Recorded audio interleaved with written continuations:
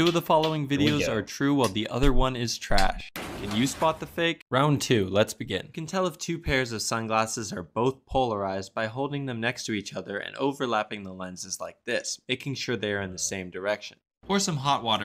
No. This would only tell you that one pair is polarized, not both. A truly valid test would need a known polarized light source, like reflection off water or glass, or a certified polarizing filter. This would be like using an uncalibrated detector in a reactor and assuming your reading is correct just because you see a signal. It's important to use reference standards, lest you get fooled by the measuring system. Bad safety behavior.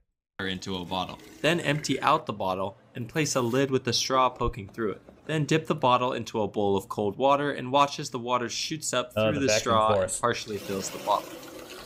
Oh, that's so cool. So hot water heats the air inside, causes it to expand. When you pour it out, the air is still hot, so when you seal the bottle and cool it in cold water, it contracts, lowers the internal pressure, creates a vacuum, and pushes water up the straw.